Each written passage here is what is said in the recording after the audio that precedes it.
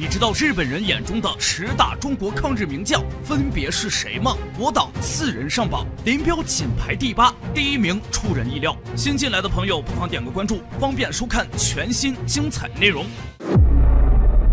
第10位是新四军创建人陈毅。抗战时期，新四军可谓是让日寇忌惮不已，而作为新四军第2任军长的陈毅，自然榜上有名。抗战爆发后，陈毅率领新四军开辟了苏南抗日根据地，取得新丰、新塘、洱陵等战斗胜利。随后，他率部一路向东挺进，取得了延陵大捷、夜袭虹桥机场等胜利。而陈毅的关键作用更凸显在1941年皖南事变后，彼时9000余名新四军遭国民党8万多人伏击，最终仅剩2000余名士兵突围成功。军长叶挺被无故扣押，副军长项英也不幸被杀。在将士们最无望的时候，陈毅力挽狂澜，重建了新四军。他强调主力地方化、地方武装主力化的建军扩军办法，并减少机关后方人员，充实战斗连队，健全参谋工作制度，加强供给部门的政治工作和财经纪律教育。就这样，新四军在他的带领下，兵力翻了30倍，在敌后坚持抗战，成为令日本人闻风丧胆的一支铁军，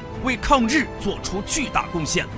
第9名，新一军军长孙立人。其实8年抗战，孙立人除了淞沪会战，在国内基本没打什么仗。那么他为何能上榜呢？1937年8月至11月的淞沪会战是我国最惨烈的一场抗战，虽然不幸战败，还伤亡巨大，但他用3个月的血战打破了日本3个月灭亡中国的美梦。其中的苏州河战役，孙立人7阻日军渡河，拼死杀敌，差点以身殉国。不过孙立人的功勋主要建立在缅甸。1942年，远征军第1次入缅作战时，孙立人曾将日寇部队逼进山谷，让他们丧失后方补给，最终一举歼灭敌方2000余人。而后在孟拱河谷战役中，又率部歼敌12000。尤其是仁安羌战役，这是最能体现孙立人军事水准的战役。当时孙立人以几百人击败几千日军，成功救出被围的7000英军。此战使他名震全球，获得蒋介石、罗斯福、英王乔治的授勋。外国军事专家甚至还将他称为东方隆美尔。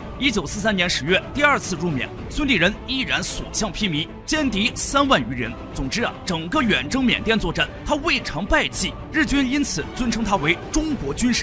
只不过提到军神，就不得不提我军军神，排名第8的115师师长林彪。抗战时期，林彪因为枪伤，主要在后方和苏联养病，没能参与多少作战，但只一场平型关大捷就足以令日军胆丧魂惊了。此战设伏平型关，一口气歼灭日军精锐部队1000余人，还击毁汽车100余辆，缴获了大量军用物资，如20余挺机枪、1000余支步枪。歼敌人数虽然不多，但极大振奋了中国人的抗日信心，打出八路军的首个胜利，打破日军不可战胜的神话。因其影响力极大，蒋介石也不得不派人慰问八路军伤员，林彪也因此一战成名，成为日军重点研究对象。此后日方甚至一度想要抓住林彪。日本人眼中的10大抗日名将分别是谁？除了上文提到的后3位，第4名至第7名竟无一位我党人士。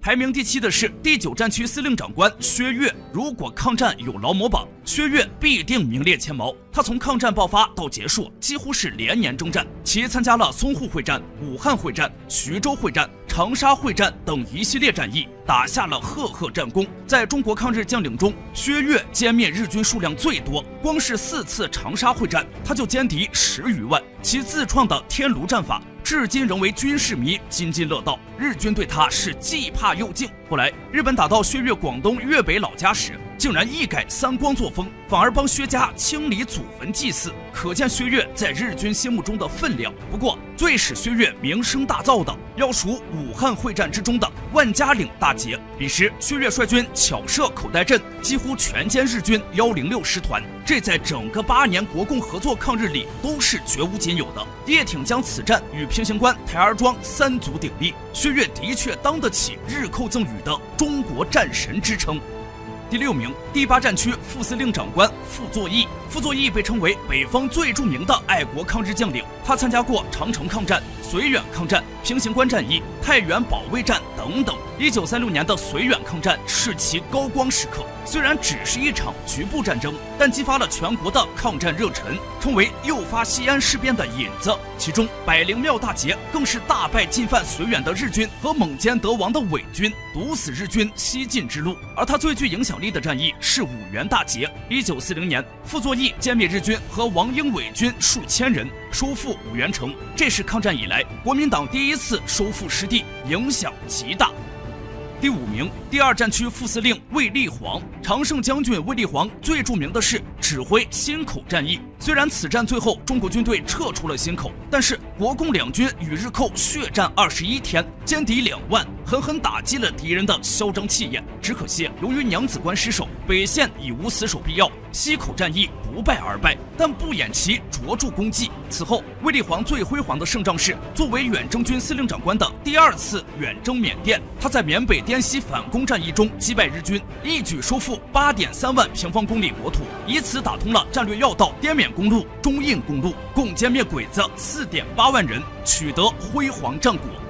第4名，第33集团军总司令张自忠。事实上，张自忠是很多人心中的第1抗日名将，但也同时是具有争议的一位。他是抗战时期牺牲的国民党军最高将领，其悲壮经历引起中国人民的巨大同情与崇敬。1937年7月，张自忠曾为了避免北平无辜百姓伤亡，主动为日军打开城门，此举一度让他背上污名，但其后来的累累战功又让人看到了一个有血有肉、保家卫国的爱国将领形象。他在台儿庄战役中重创不可一世的日本铁军板垣师团，获得临沂大捷，后又取得鄂北湘东大捷，一度被群众称为活关公。1940年，张自忠在枣宜会战中宁死不退，誓与日军血战到底，最终杀身成仁。张自忠是一位悲剧英雄，就连敌人都对其钦佩不已。日军将其形容为绝代勇将，全军对着他的遗体行礼，还为其盛殓数碑，甚至为避免损伤张自忠遗骸，暂停一日空袭。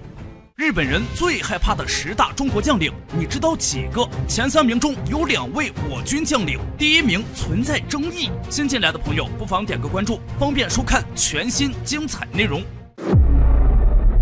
第3名，八路军副总司令彭德怀。彭老总在抗战中一直战斗在腹背受敌的华北前线，经历了无数场残酷厮杀。在华北敌后，彭德怀积极壮大抗日武装力量，开大片立根据地，以灵活的游击战驰骋华北，有力地配合了正面战场作战。1940年，他领导的百团大战史无前例，大规模破坏敌人交通，歼敌5万，鼓舞了全国抗日。连蒋介石也忍不住公开致电祝贺。此战后劲极大，给华北日军留下心理阴影，使他们不敢轻易南下，从而改变了侵略路线。直到1年过去，日本都还担心会有第2次百团大战。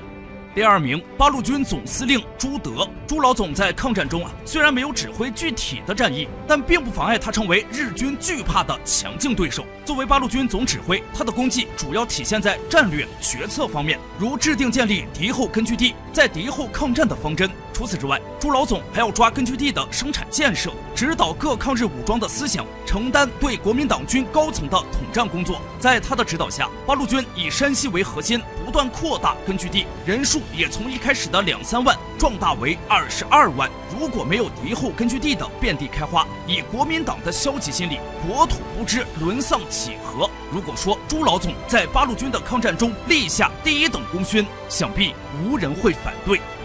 最后是最具争议的第1名，第5战区司令长官李宗仁。李宗仁能排第1，可能出乎很多人意料。回顾其抗战表现，他在武汉会战、绥枣会战、豫南会战等战役中都没有亮眼之处，但他和林彪一样，只凭一战足可以跻身抗日名将之列。1938年，李宗仁指挥了徐州会战，其中台儿庄战役使其一战威震日寇。李宗仁指挥台儿庄战役，用杂牌军创造了打败日本王牌师团、歼敌2万余人的奇迹。这是抗战以来中国军队在正面战场上取得的第1次战役规模的大捷，极大提振了中国军民的抗日热情。更重要的是它的历史意义，此战打消了日军控制青浦铁路、串通南北战场的可能。倘若在抗战初期此战让日军得逞，那么整个抗战历史恐怕都要改写了。从这个角度看，台儿庄大捷居功至伟，李宗仁名列首位也当之无愧。